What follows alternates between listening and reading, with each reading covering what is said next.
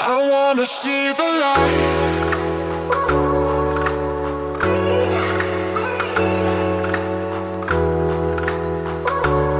By Nwala McCann, BBC News. Image copyright Mirror. It's not quite a schism and there's no sign of the Holy War, but the city of Armagh, Ireland's ecclesiastical capital,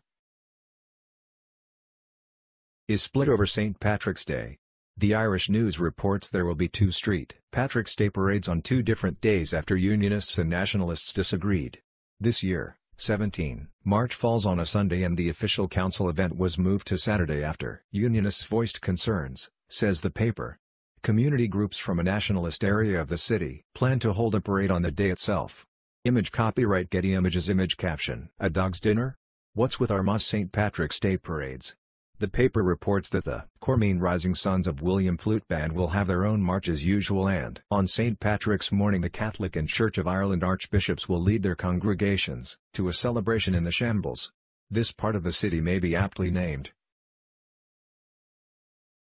given that in total there will two competing marches on different days and four processions. In total, St Patrick may be rolling his eyes and sending back the snakes.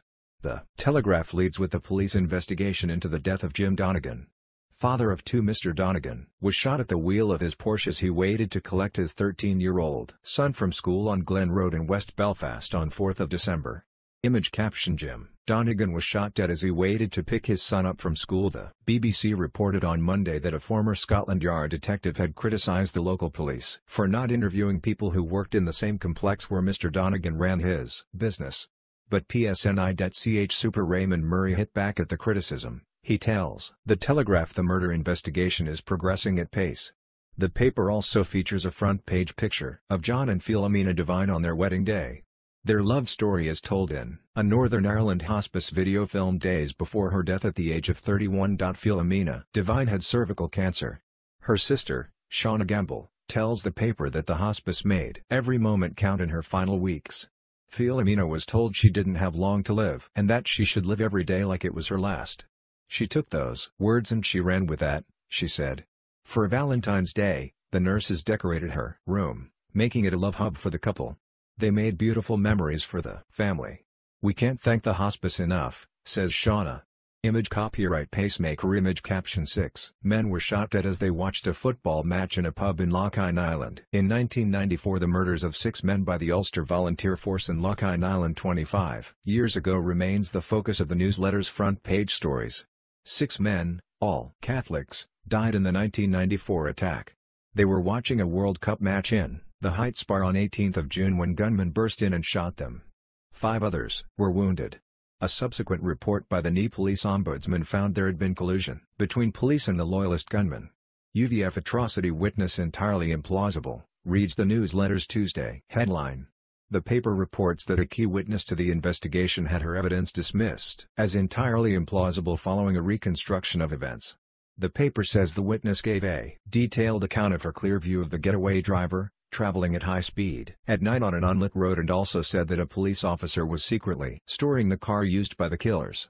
But the paper quotes the 2016 Ombudsman report, stating she could not have identified the driver, that the car was crushed and that the named driver was not, in fact, involved in the murders.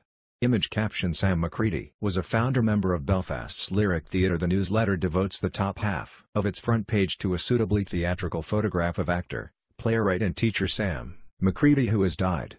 Under the headline, Tributes to Titan of Ulster Theatre, the paper says McCready, a founder member of the Lyric Theatre, inspired generations of actors through his teaching at home and in the United States. The paper says that in a message on Facebook, his son, Richard, wrote, "Every human connection he made enriched him and inspired him. And his lessons to all of us will never be forgotten." Image copyright Global/Getty Image caption: No more monkey business. Should the zoo close its gates? The Mirror returns to the scene of the crime. It can't keep monkeying about. Its front page story is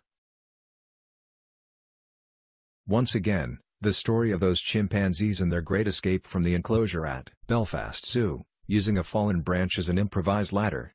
Tuesday's headline reads, "Time to shut zoo gates," and it quotes Ulster Unionist Chris McGimpsey, who says the zoo should close until a full investigation is carried out. It's just a litany of errors. We don't need a zoo anyway, They've had their day, he tells the Mirror. Image copyright Getty Images. Image caption: you will. But should you? Finally, is there nothing sacred? The morning scone that hovers on the horizon like an oasis in the desert of bad meetings, is a killer to the waistline.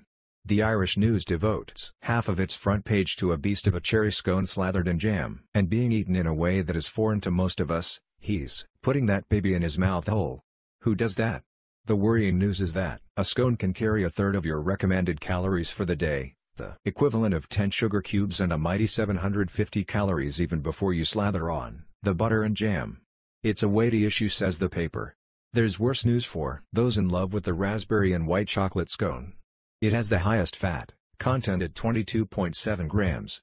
Remember, a minute on the lips, forever on the hips.